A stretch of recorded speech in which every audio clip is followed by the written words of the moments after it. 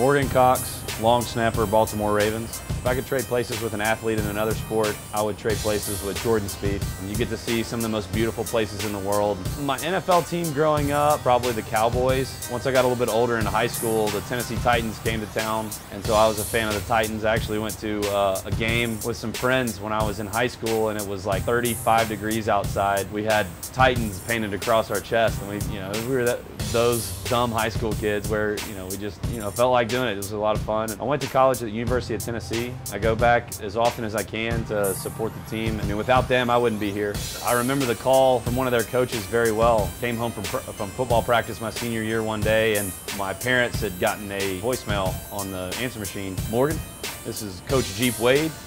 We'd like you to come to Tennessee and come see a game. We'd like to have you play for us next year. It was pretty cool to get that feeling. One of the biggest faces and names in the league is Ray Lewis, and I walked in the locker room, and there he is right across the way. And I remember seeing his first pregame speech. I'm sitting there as a rookie. I'm watching him just deliver this speech that I've seen on TV that's got me fired up all through the years. At the end of it, I'm just ready to run through a wall.